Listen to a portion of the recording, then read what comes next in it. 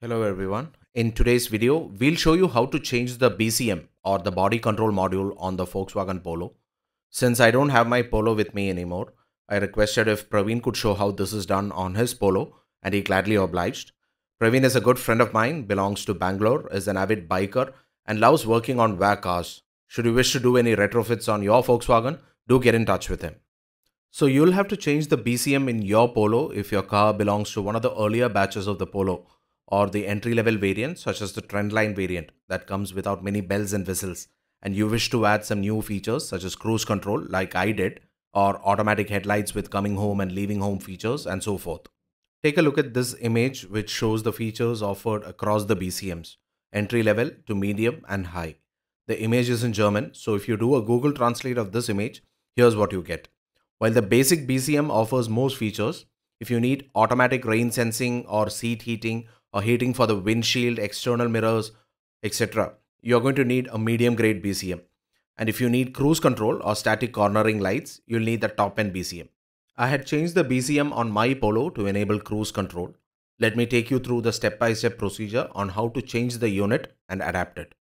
Connect the cable to the OBD port, turn the key to accessories. You don't have to start the engine. Open the VCDS application on the laptop, select control module, then head to 9 central electronics and note down the long coding in a notepad. Take snapshots of the long code and the individual bytes. There are a total of 29 bytes, so don't forget to take a screenshot of each one of them. This way, when you're adapting the new BCM to your Polo, you'll know which options were individually enabled and disabled. It makes your life a whole lot simpler. Once you have taken the backup of the long coding, head to 19 CAN gateway module, coding 07, take a screenshot of the long code. Then head to the installation list and take screenshots of the options that are enabled. What you see here are from my Polo GT diesel. Don't take these as a reference, it may vary from your car. You will have to enable these settings in your new BCM. Now pop up the engine hood and use a 10 mm spanner to undo the negative terminal of the battery. As always, it's a good idea to disconnect the battery while working on electricals on the car. Now the BCM is located behind the steering wheel under the dashboard, so you're going to have to pull the seat all the way back, bend your body and lay down on the footwell with your head up to see where the BCM is. I had to do a special asana not mentioned in any of the ancient Vedic texts. So this black box with the large white and black connectors you see here is the BCM. Now you have to undo these connectors first, and to do so, you have to press a small tab at the bottom of the connector as shown here. Press it and you can pivot the locking latch. And as you pivot the latch, the connector comes off the BCM. Repeat the process for the second connector as well. Once that's done, there are two tabs at the bottom onto which the BCM is held. Just pull the tab down and the BCM unclips itself from the slots. You really don't need any tools for this. So once the stock BCM is out, you can install the new one back. Installation is carried out in the reverse order of the steps of removal. Check the orientation of the unit. The holes on the BCM should face the bottom. Just guide the unit into the slot and it will attach itself firmly in place. After the BCM is secured back in its place, connect the black and white connectors into the slot and pivot the latches so they lock the connectors to the BCM. And once you have done that, you're good to go. Now we need to adapt the new BCM to the car.